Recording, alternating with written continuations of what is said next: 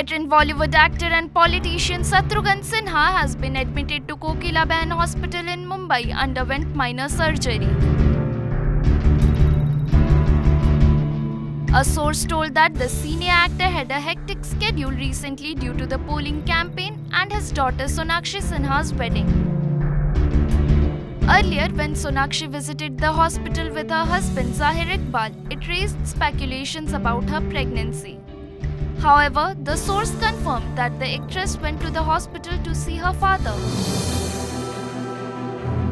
While there is no clarity on how soon Shatrughan will be discharged from the hospital, it is said that the actor is currently stable and under observation. This comes as a bit of a downer for the Sinha family. After the double celebrations of Shatrughan's Lok Sabha win and Sonakshi's wedding, Shatrughan recently won from West Bengal's Asansol constituency in Lok Sabha 2024 elections and expressed his gratitude to the people of Asansol.